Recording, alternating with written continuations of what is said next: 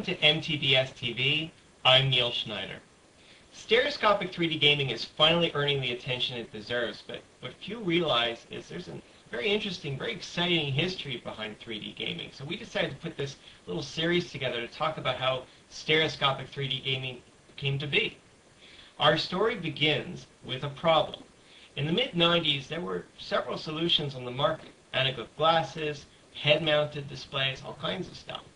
The problem was, to get these technologies to work, game developers were required to customize their game to work with each individual solution. That just wasn't going to happen. So to make mass gaming possible, there had to be a way to make these technologies compatible industry-wide. Well, there was a solution to this. And let me tell you a little bit about a company called Metabyte. Metabyte was an innovation company. They came out with all kinds of ideas. One of the big ideas was to have, combinations of graphics cards working on a single game, which was the pioneer for technologies like SLI by NVIDIA and Crossfire by ATI.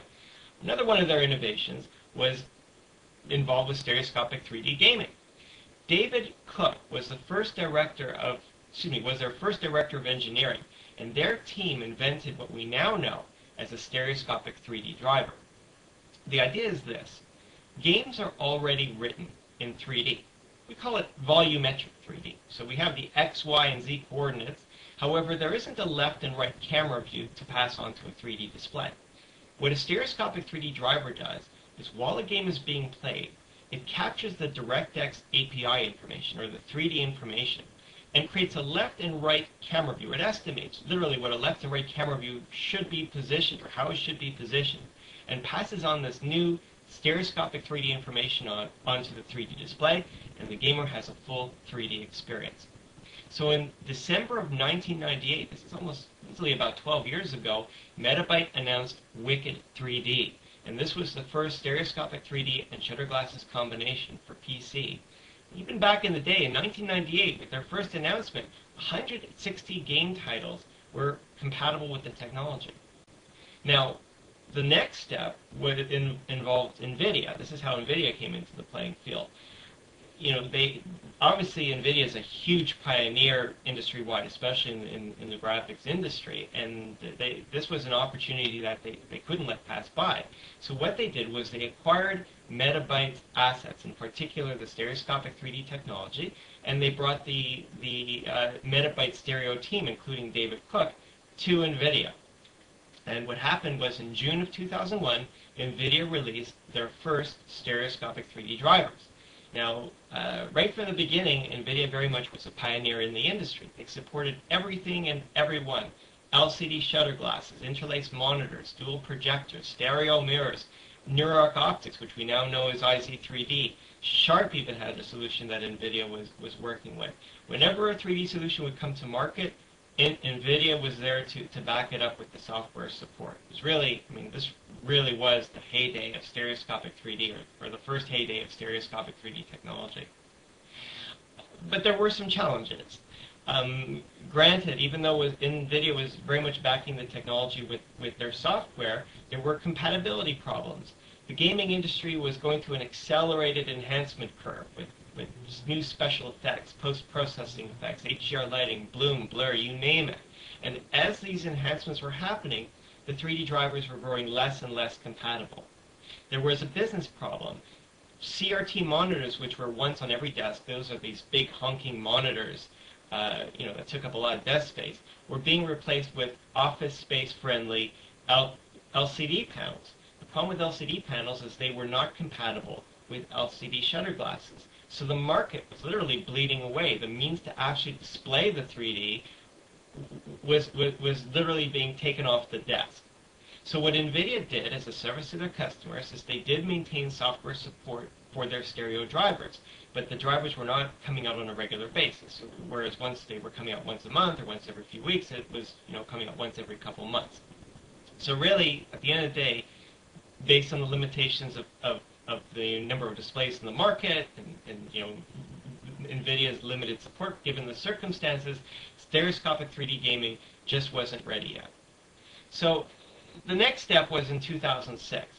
IZ3D released their first 17-inch monitor. This was a dual-panel polarized solution. I won't go into the details exactly how it works, but what matters is it wasn't a CRT-based technology. It was two LCD panels sandwiched together, running 60 hertz per panel, and in this case, it was supported by NVIDIA stereo drivers under the Neurog Optics name. And this is where I come in. You have to remember, in those days, this was back in 2006, everybody was frustrated.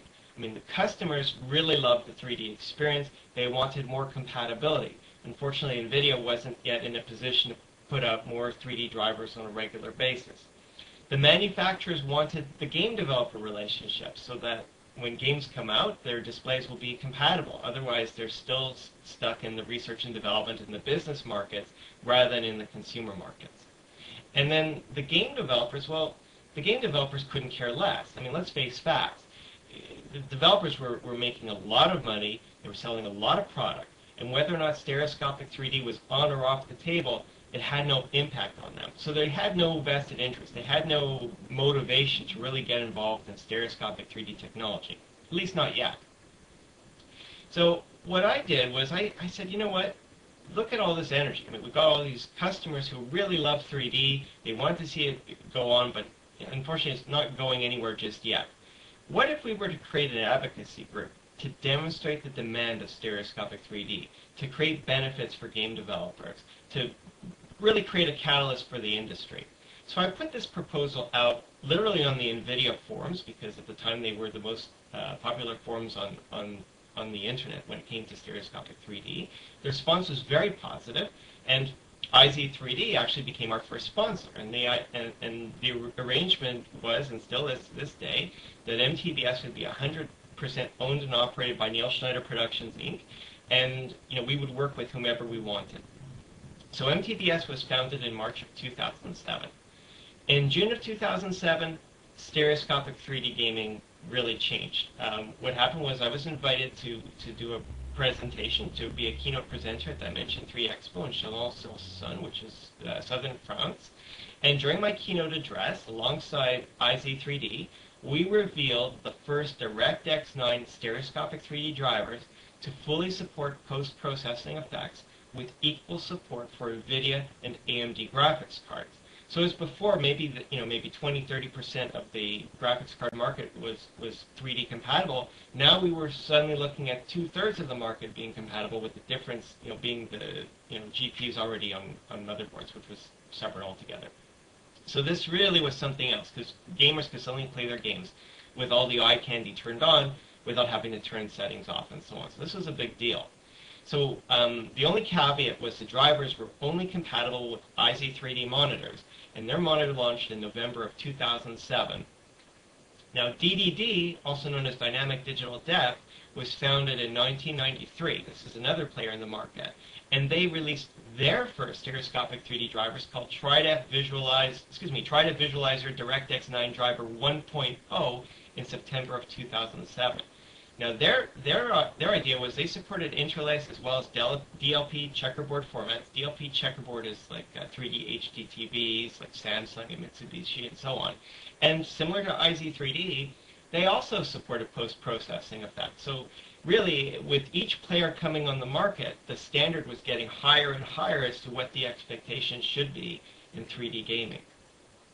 Next week, we're going to talk about the most controversial year in stereoscopic 3D gaming. So I'll see you next week.